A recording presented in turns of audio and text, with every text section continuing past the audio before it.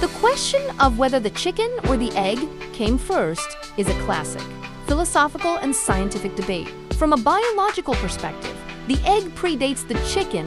Eggs, as a reproductive method, existed long before chickens evolved. Dinosaurs and other ancient species laid eggs millions of years before modern birds, including chickens, appeared. However, focusing specifically on the chicken's egg, evolutionary biology suggests that a mutation in an ancestral bird led to the first chicken embryo, which hatched from an egg laid by a non-chicken bird.